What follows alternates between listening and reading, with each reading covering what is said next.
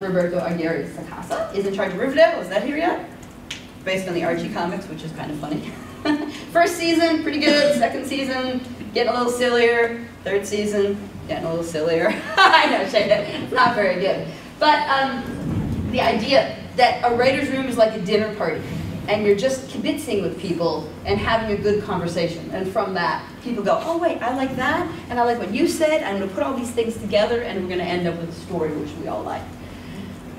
Love Tina Fey. Tina Fey is a great example of going from acting, because of the strength of her writing, becoming the first woman to run the evening report, the weekend report on SNL. Then of course she did Mean Girls. She got hired from her comic chops to write Mean Girls. May or may not know that was recently nominated for Tony because she turned it into a Broadway show.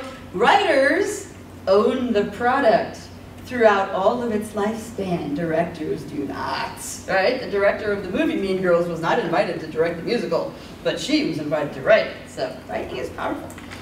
So her and her husband, Robert Carlock is her husband, so they've worked the last 2 TV shows together. And that's their opinion.